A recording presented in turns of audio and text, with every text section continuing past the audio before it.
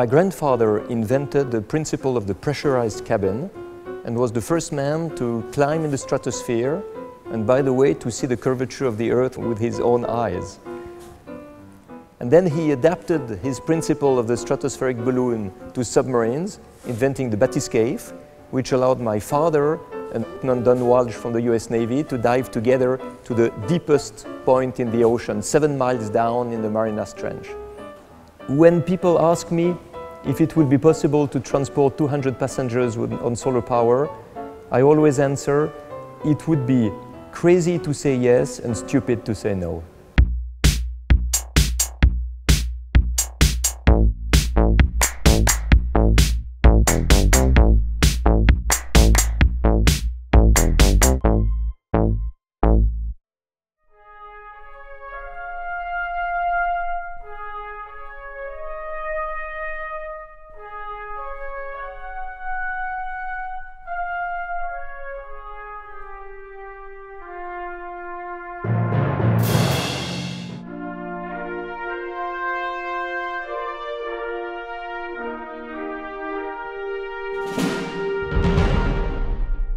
My name is Bertrand Picard.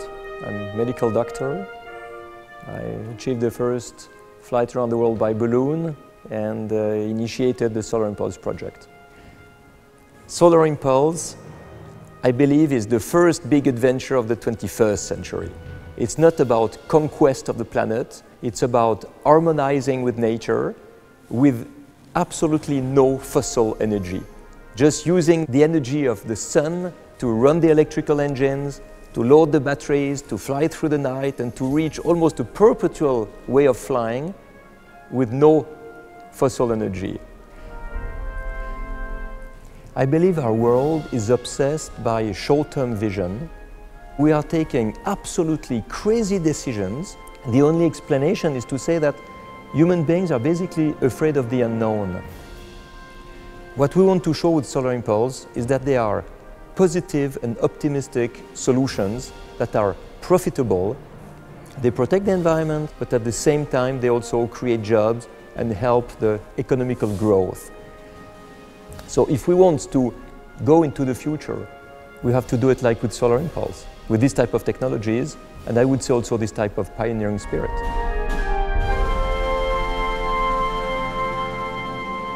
My involvement started in 2003. When Bertrand told about his idea to the Swiss Federal Institute of Technology, and they asked me if I would be interested to set up a team to conduct a feasibility study on these questions. We often talk about the Wright brothers, and interestingly is that it took, from the first Wright brother flight in 1903, it took 25 years for Lindbergh to be able to cross the Atlantic. He crossed alone. It took another 25 years for us to develop an airplane which had the capability to transport 100 passengers non-stop. So we'll be in the same situation today. Huh? We can make it now, and we hope to make it around the world with one person on board.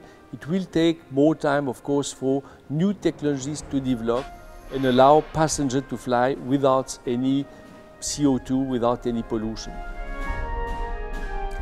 All the role models I had, my grandfather, my father, but also a lot of astronauts I met during the Apollo space program. This has inspired me to have an interesting and useful life, to push the frontiers of the impossible much further. And when I had this possibility of initiating a project to fly around the world non-stop in a balloon, I thought, well, that is just what I love. This is just in the line of all the role models I had before, so let's try. And after 3 attempts, it worked. Suddenly, I had fame, I have financial means, and I started to be able to have an influence around me. And I thought, if now I initiate a project like Solar Impulse, I thought this is a tool that will be able to fulfill all the models, all the examples, and all the dreams I had when I was a child.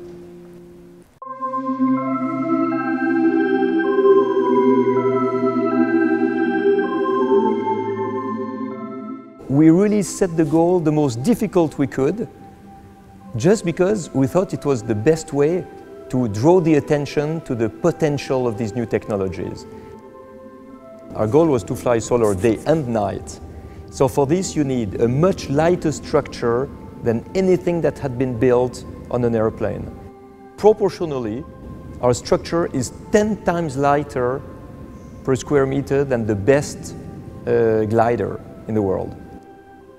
Well, the big problem was to find a concept for an airplane of the size of an Airbus, the weight of a mid-sized car, which could fly with the power of a scooter. So that was the biggest main challenge at the beginning. To be able to fly through the night, we needed an airplane which is much more efficient from what has been designed and built until now. Efficient in terms of how much energy it could collect, but more important, the way it would use the energy collected.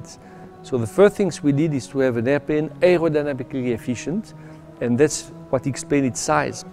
So a bigger wingspan, the smaller the energy consumption. And the second, of course, is to make all the system extremely well conceived, the motors efficient, so little loss. And the third way, in fact, to be able to make it is to have a very light airplane. Because of the size of the airplane, everything happens in slow motion, and it's low weight.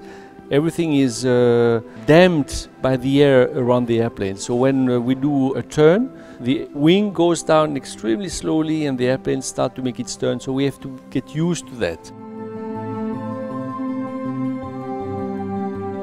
The solar cells are on the wings. It collects the sun rays, it transforms sun rays into electricity, and the electricity goes then to the electric motors, which makes the propeller turn, and also goes to the batteries to fill them so that we have enough energy for the flight through the night. And we can adjust how much energy we want to have in the motor, how much energy should go to the batteries, so that's something which can be, of course, commanded by the pilot from the cockpit.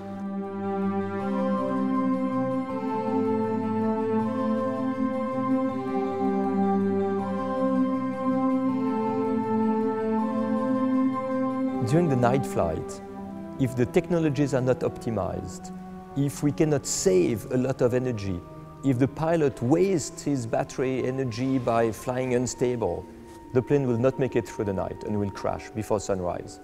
And in our world, in our society, if we are not able to think and act sustainably, to have renewable energies, to optimize our technologies, to put this clean tech on the market, we will never give the planet to the next generation without a major disaster. 5, 4, 3, 2, 1. Through the night, exactement, c'est extraordinaire, quoi. Toute l'équipe t'applaudit, on a réussi, tu as réussi, on est extrêmement fiers de toi, c'est absolument fabuleux ce que tu as accompli. Professor Picard, the Belgian scientist, has ascended to heights never before reached by man to study the stratosphere, that unknown region which surrounds the Earth at a distance of more than 7 miles. Last year in May, he reached over 9 miles in height, but this time he was out to beat his own record. And one of the things it will definitely do will be to enable better weather forecasts to be made. And won't that be a boon when we're picking out our holidays?